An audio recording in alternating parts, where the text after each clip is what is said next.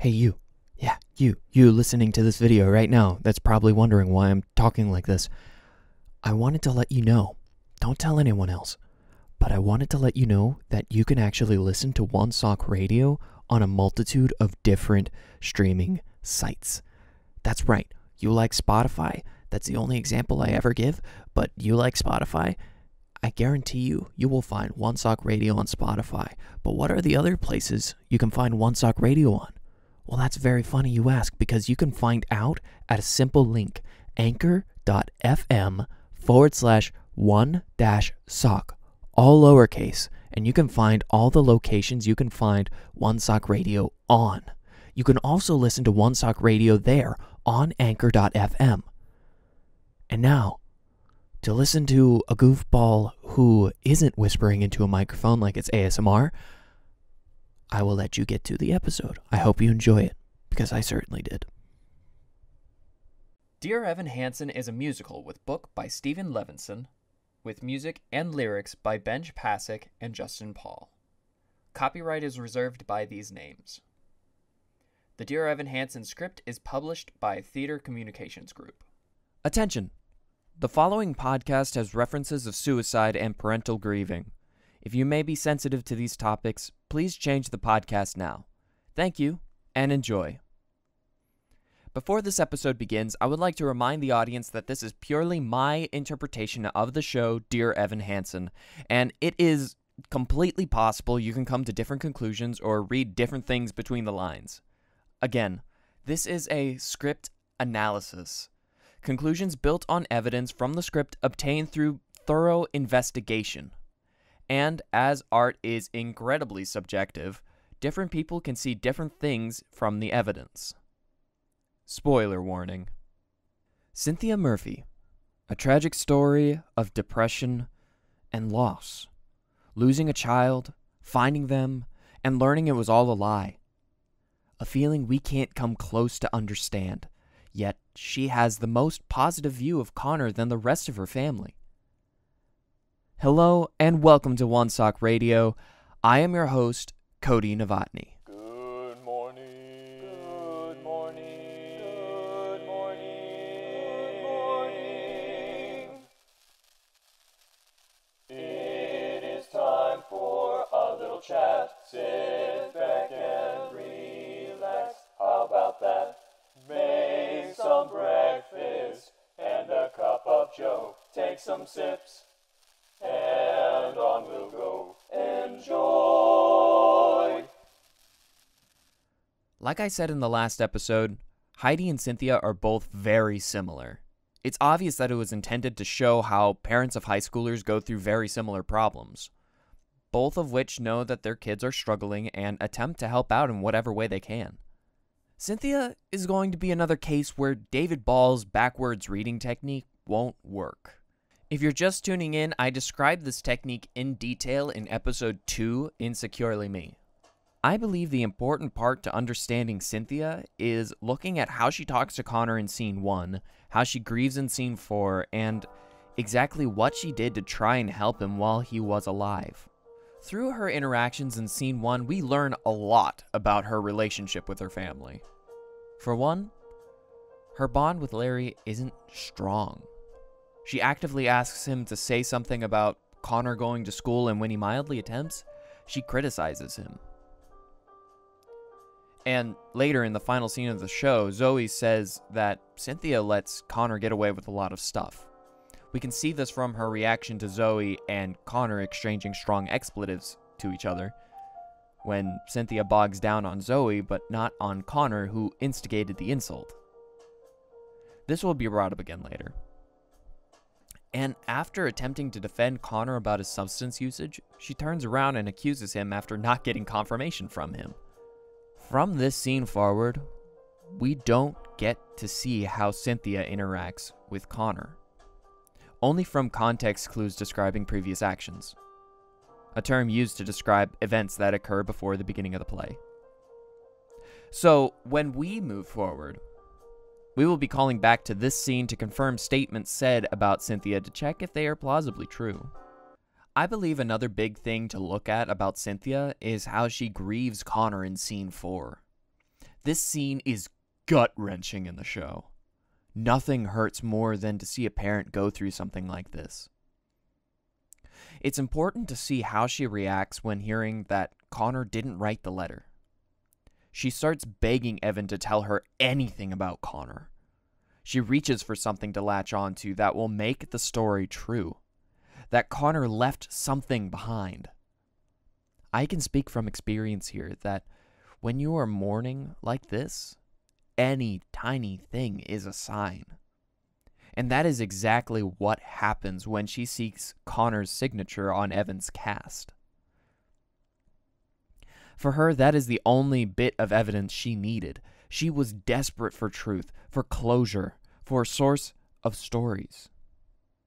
And I believe this is more of what she wanted. Stories that will revive Connor in her heart. Something that will give her answers. In the final scene of the show, we learn that Cynthia and Larry both knew about Connor having some kind of struggle. Cynthia, from what I understand of the scene, was the most active in trying to get him help, which is questioned heavily. Was she trying to help too much? As Larry put it, she was always sending Connor to some new place for help. Through my interpretation of his phrasing, he thought of it as damaging for Connor. And another character take is that Cynthia never punished Connor. We can certainly see this through that one interaction in scene 1 where Connor insulted Zoe, who later retorted, and Cynthia ended up scolding her instead of him. Most of what we learn about what Cynthia was like before Connor's death is through what other characters say about her. And our primary source of information is Zoe. We learn through her that the Murphys are rich, and Cynthia is a stay-at-home mom who hops between different beliefs, concepts, and diets. She, herself, can't stick to one thing. This has a huge connection to how she is constantly sending Connor to different rehabs and therapists. Through this little quirk, Cynthia can't be satisfied with one thing. She needs constant, evolving, and expanding ideas. Which leads us to Evan's situation. Already, it is difficult to find any semblance of closure after a suicide that didn't have a note. But for someone like Cynthia, it practically drives her insane. She isn't aware she is doing it, but during scene 6 of Act 1, she is feeding Evan information, practically helping him tell the story he is making up off the cuff. She treasures the emails, always wanting more, never questioning it at any point. Not even when the email's compositions don't match Connor's characteristics.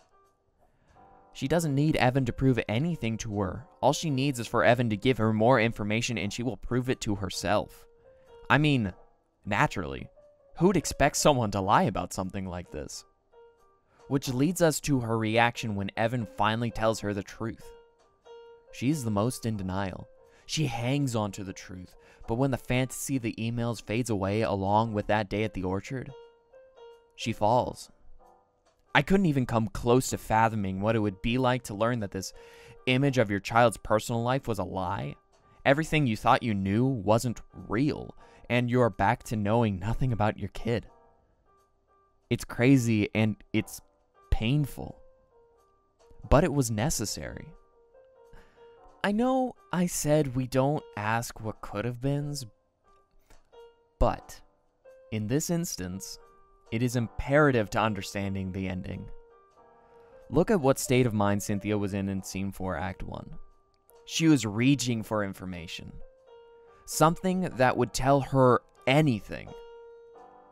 If Evan was never involved, I heavily doubt if Cynthia would have been in her state of healing that Zoe describes in the last moments of the show. Despite the lies Evan tells, he still reminded them of the orchard, which was a source of a lot of real, good family memories of Connor. And not only that, he also helped set up a campaign to raise money to rebuild that same orchard. The same orchard that the Murphys now use as a picnic spot that Zoe explained that helped mend their marriage. So, how does Cynthia tie into the main action of Dear Evan Hansen? Despite the pain she feels, Cynthia is the first of the Murphys to be at peace with Connor's passing. Or, at least, that is the lie she tells herself. Cynthia begs for a sign, an answer. Then Evan's name appears in the letter. Then Connor becomes more centric in her life than ever. She quite literally doesn't stop thinking about him at this point. Talking about him, reading about him, creating this illusion for herself that he is still alive. The emails, the stories Evan tells, it brings him back to life for her. And that isn't being at peace. She specifically says that she won't sing a requiem because she no longer believes he is dead.